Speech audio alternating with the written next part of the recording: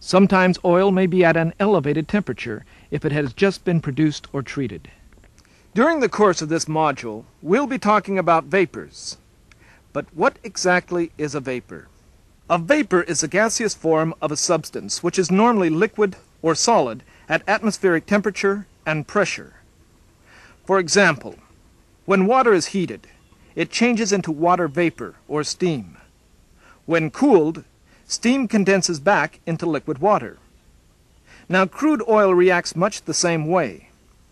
When heated during the treating, some of the oil vaporizes. The heated oil inside a tank continues to vaporize, thus filling the space between the liquid and the top of the tank. These vapors contain propane, butane, and gasoline, which contribute to the gravity of crude oil. If they are lost to the atmosphere, a reduction in gravity of the oil in the tank occurs, decreasing the value of the crude oil.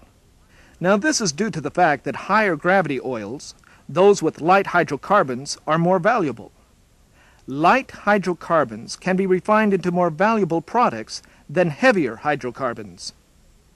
As previously stated, part of the crude oil vaporizes and fills the space between the top of the oil and the top of the tank.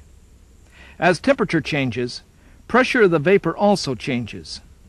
It's just this simple.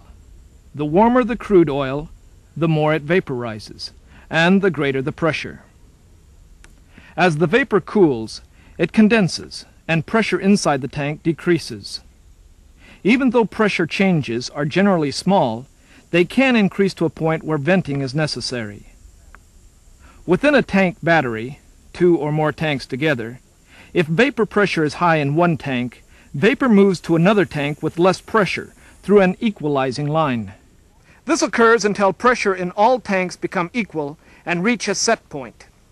At this pressure, the vapor recovery system begins to operate by drawing vapor from the stock tank through a gas vent line to the vapor recovery unit. The gas bypass system is made up of a series of valves and pipes that recirculate compressed vapor back through the scrubber and compressor. This is done to maintain vapor pressure at a level which keeps the compressor running until the pressure inside the stock tanks can increase.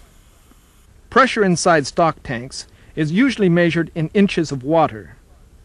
The compressor starts when vapor pressure increases to a predetermined set point, usually 2 inches of water. When the vapor pressure drops to about 1 inch of water, the compressor stops.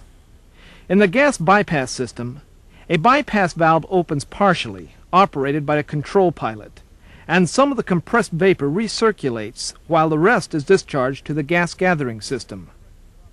If vapor pressure drops well below 1 inch, a bypass valve opens fully, and all compressed gas is recirculated. However, a continued decrease beyond a predetermined set point will cause an automatic timing device to shut down the unit. The purpose of the control panel is to protect the entire system from damage, and to keep the VRU running smoothly and efficiently. The control panel should be checked frequently for proper functioning. Now, its purpose is to monitor and control the unit, signal the operator when problems develop, and shut the unit down if necessary to prevent an accident. The control panel consists of a master breaker switch, on-off switches, tattletales showing cause of shutdown, indicator lights, and a reset button.